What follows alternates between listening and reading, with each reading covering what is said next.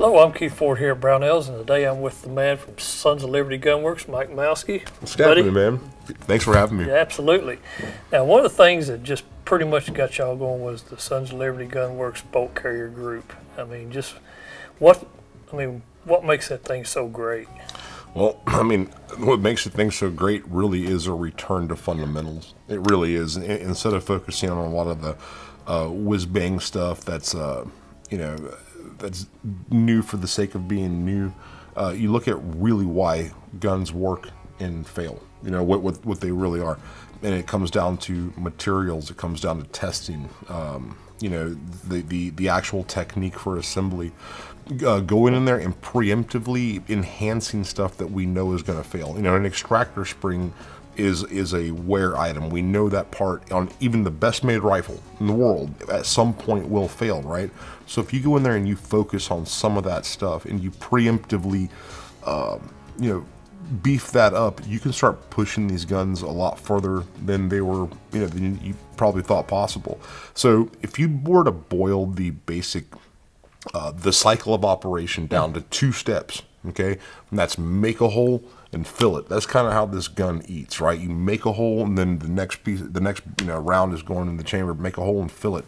Well, you use powerful extractor springs, strong extractor material, okay, and then efficiency in that key where it creates that seal with that that gas tube.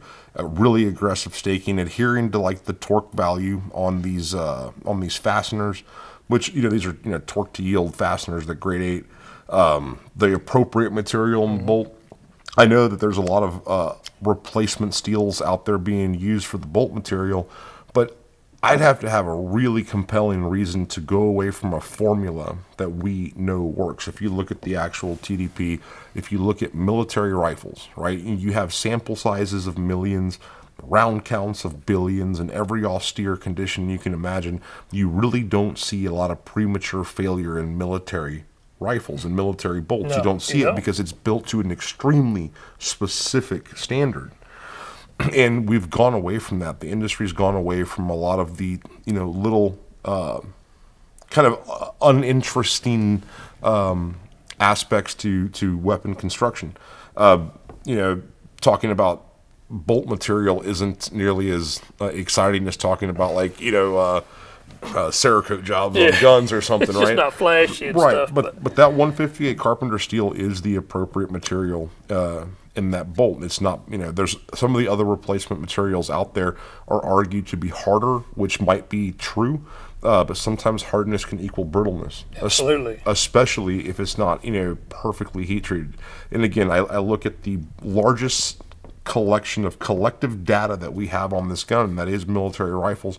You really don't see premature bolt failure. Out here in the civilian world, where there's not a very specific standard, you do see a lot of premature bolt failure. And again, if you look at the BCG as like the heart of the rifle, this is not really where I want to get creative and get cute. We want to look at the stuff that works, enhance what we can, that we can objectively quantify what we've done, and that's it. It is an extremely well-made bolt carrier group. We almost built a brand around it. Absolutely. I mean, that's what makes the gun go. Absolutely. Without that, you're SOL. Yeah. And again, another thing that I guess, like that phosphate finish, believe it or not, I know there's a lot of other interesting stuff out there, but that phosphate finish has withstood the test of time. I've seen a lot of coatings pop up and kind of go away. And the truth is that no coating will make a bad bolt carrier group good. No. Right? And in fact, some of these coatings actually could, I think, have a detrimental effect to the substrate material itself. So, again, there's a reason why you'll see a lot of your serious, like, fighting gun companies will stick to phosphate. And it's certainly not because, your Knights Armament customers can't afford some other finish. And again, another thing too that's really important, and it's I don't know why it's controversial, it shouldn't be, but it is individual high pressure testing on the bolt. So if you look at the TDP, or you look at the way these rifles are supposed to be made, a magnetic particle inspection without high pressure proof load testing is invalid. You want to stress it before you magnetic particle test it to look for stuff. And the you know, the percentage of these bolts that will fail in HP tests is about 3%. So I do believe with that individual HP testing, while some argue it may be destructive, I believe it's pretty necessary. Absolutely. And all in all, man, these bolts work. We do not see them.